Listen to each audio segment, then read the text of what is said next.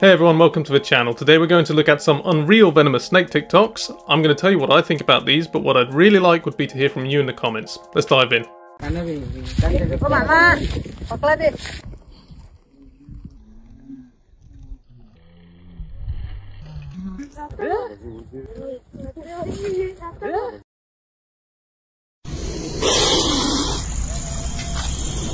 They saw a couple of clips of Russell's vipers and that amazing kind of jump back they can do.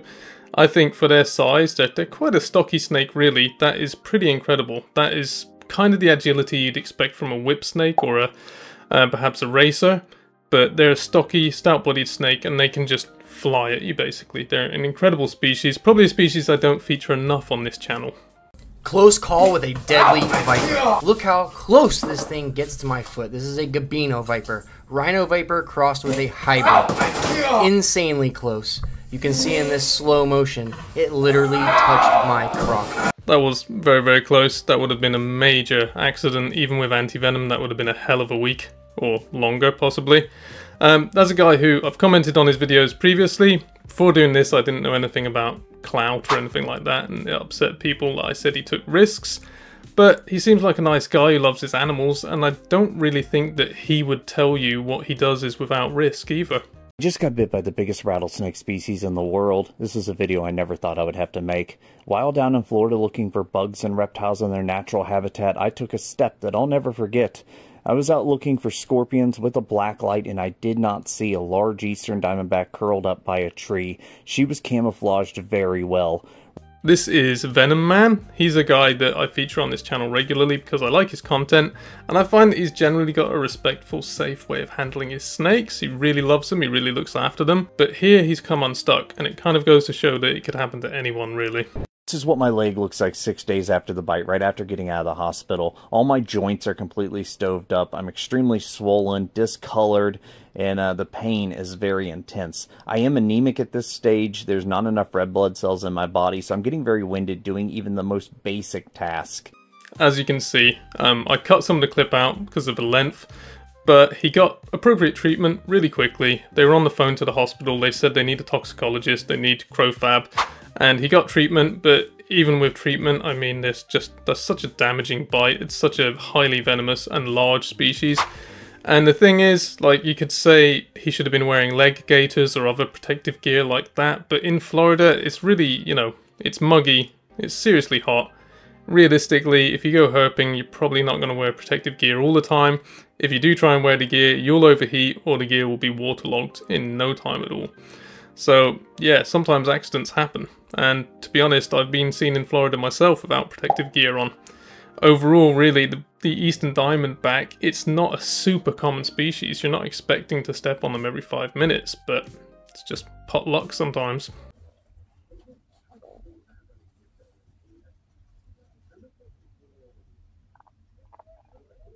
Just tickle with Puff Adder's chin. Here's a guy we've just seen tickling a puff adder. Puff adders have what I would categorize as a very, very nasty, mostly cytotoxic venom. So again, even with anti-venom, it would be a horrible bite. And he seems quite brave with these snakes, but in the next clip we'll see that he actually gets bitten by a wild copperhead. Thumb, looking beautiful. Nice and turning purple.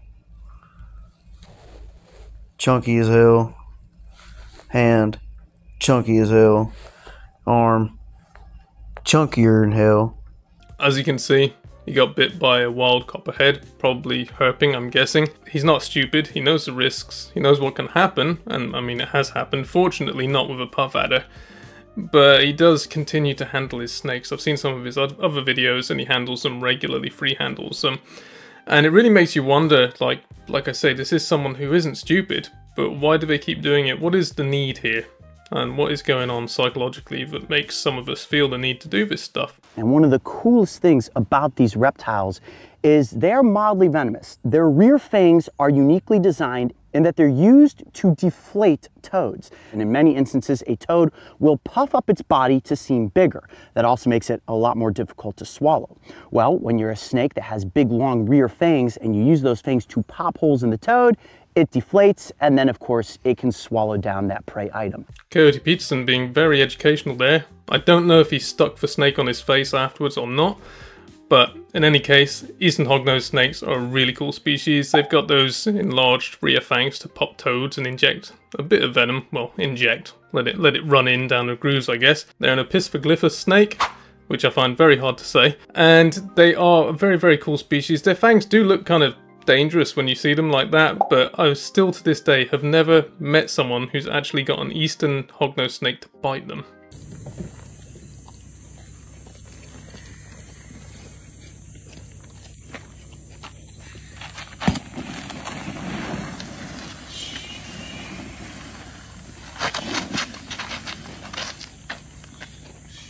Love a snake molester at work. Honestly, with the king cobras, I always just wonder, is anyone watching this stuff and thinking, is the snake enjoying this? Because to my eyes, I don't think the snake is enjoying that. All right, let's see how much venom this snake is going to give us. So we'll see. Like I said, we'll have her bite multiple times. And there she goes. Whoa, my goodness. And king cobra venom, you can see that deep, beautiful yellow. And so as you can see, as she's chewing, she's injecting a little more venom each time. And we're probably looking at, oh gosh, 300 or 400 milligrams of dry weight here. And we think about 20 milligrams of king cobra venom as a lethal dose. So there's the attractiveness of king cobras, or at least part of the attractiveness for people that like to do snake shows and other types of reptile showmanship, if you like. They are technically, on paper, a very deadly snake. But in reality, they're not always particularly aggressive, or defensive, as I should say, and they're a very big snake that moves in quite predictable ways. They go upright, they hood up, they stand up, they strike forwards and down, lunge down. They have less flexibility when their hood is up to bite upwards, so you can kiss them on top of the head and do stuff like that. And they've got these other ways of moving, they're quite rigid and they kind of make themselves a bit predictable. I'm not saying it's risk-free, it's extremely risky handling them, but they are a bit predictable. They're big and you can see what they're going to do, and if you know them, like a lot of these people do, you can make it look quite showy and quite risky. And really the equivalent is like if I was to run up and swing a big haymaker at a guy who does boxing all the time, he'd see it coming a mile away. And that's the point you can get to with these snakes with not too much training, really, just practice. A toddler bit a cobra to death in India after the venomous snake attacked him. 2-year-old Govinda Kumar had been playing at his home when the snake appeared, before it began to coil its 3-foot body around the child's hand after it grabbed the snake. But instead of screaming, the child began to bite down on the cobra's head. Once the child's grandmother spotted the boy biting the snake, she quickly removed the snake from the boy, which died immediately from the bite, and took the child to hospital after he ate part of the snake and took on some of his venom, before later being discharged. I'd be curious to meet this kid in 20 years' time, see what he's like. Or maybe I wouldn't like to. But anyway, that is a story. I honestly know nothing more about it than what I've seen in that clip there. If anyone's got additional info on how it happened and what the aftermath was, I know the kid was fine. Some reports said he was envenomated, others said he wasn't, but I know he's okay. That's the main thing. By the way, if you do enjoy this video, please don't forget to like and subscribe, but also don't forget that there is an email link in the bio. If you want me to comment on anything, you can just send in the links and I'll get them in the next video if I can.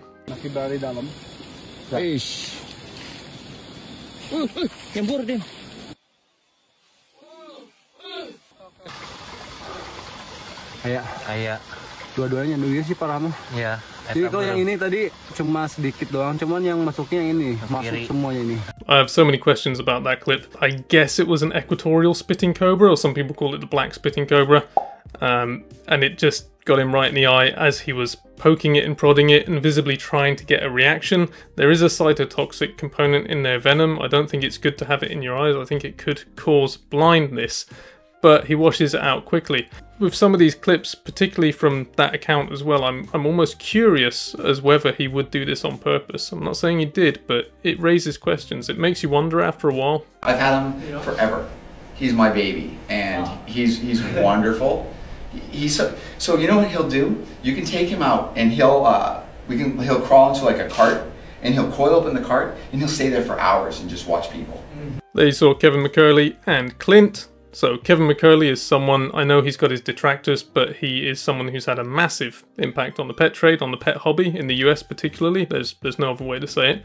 And Clint, I would say, is my favourite YouTuber. Clint's proving how brave he is there, but he didn't really have to do that for my respect, because he has such a high level of critical thinking that it's just a joy to watch his channel.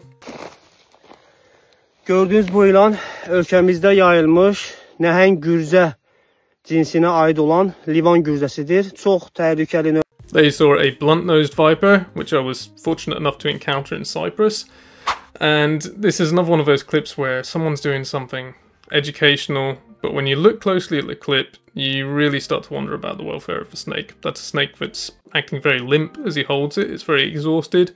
And that tube you can see coming forward is the glottis. Glottis connects to the trachea and helps it get air down basically when it's in distress or when it's swallowing something large. And the way it's pushing that glottis forwards like that, it really makes me think that it is in respiratory distress and he's gripping it very, very hard. And what can happen sometimes is he's not going to suffocate it to death, hopefully, but often when you squeeze them that tight, you can cause damage to the soft tissue, to the cartilage. It could be an infection in a week's time. It's really just, you know, it's too much. If you're not comfortable handling the animals, I'm not comfortable handling a lot of these snakes because I don't want to and I just don't feel like I need that kind of risk, then you just simply don't do it. Who wins between a black mamba and a king cobra? I gotta get in on this. Let's start with the king cobra. It's the largest venomous snake on planet Earth, getting up to 20 feet long. That is a 2-story building noodle. And the black mamba, being the closest living relative to the king cobra, is the second largest venomous snake on planet Earth. They get up to about 15 feet long. They also have way more potent of venom. They have a 100% fatality rate if the bite goes untreated, and it only takes 30 minutes for your lights to go out. However, unlike the black mamba, the king cobra is highly resistant to other snakes' venom. Well, what does everyone think? I'm actually curious about everyone's answers on this one. Personally, I think the king cobra would win if it actually caught the black mamba, and if it got over the slight problem of living on a completely different continent.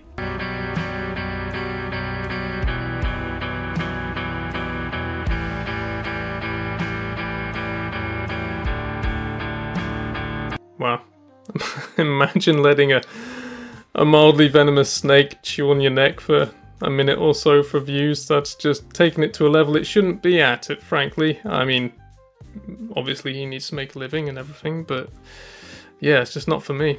I think now we need a palate cleanser. We need to see someone who's actually truly educational for a change. Before anti-venom became available for this species, it was like a 60% chance you were going to die if you got whacked by one. Sometimes people survive bites from these guys. It's hard to know how correct the records were though, because you know, a lot of time with these guys is they bite and they don't actually envenomate. So like, you know, I just put him on again and he didn't really give anything. He's making a good point there. There's always statistics thrown around about snakes and snake bites and lots of other subjects, quite frankly, but a statistic doesn't always give you the whole picture. You need to dissect it and understand. The fatality rate could actually be close to 100% when it's not a dry bite. These are interesting things to think about. Buffalo is an iconic, you know, African snake. It's found pretty much throughout Africa, but yet we don't know things. And the beauty about this thing is just like, we just set up some video cameras that were recording what they were doing, and we find that. That's the beauty of actually watching animal in nature. See, they will set themselves up and lie in a bush until prey comes by. What's critical is for the snake to be able to draw the prey towards it. And they've actually evolved a mechanism, in that case the lingual luring behavior, which actually allows them to draw the prey towards them, at which point when the prey is actually close enough, they actually strike and catch it. The person we're watching is Xavier Glodas, who is the researcher who discovered lingual luring in puff adders. I'll just watch the next clip and talk a little bit more about it. While the lingual luring, so the use of the tongue as a lure, the tongue is actually extended out of the mouth for about 8 seconds on average, and it varies from 3 seconds all the way to 30 seconds. We initially discovered those lingual luring based on the fact that the tongue was extended out of the mouth for so long. A subscriber recently said to me in a comment, "Are you aware of lingual luring in puff adders?" To be honest, aside from being aware of it existing, I really don't know much more about it. I haven't had time to read this study yet, so the best I can do is add a link in the description to an article that references this study a bit better, and hopefully will give you a good picture of what's going on. Anyway, that was the video for today. I really hope you enjoyed this, and I hope you'll be back next week for another one. Thank you very much.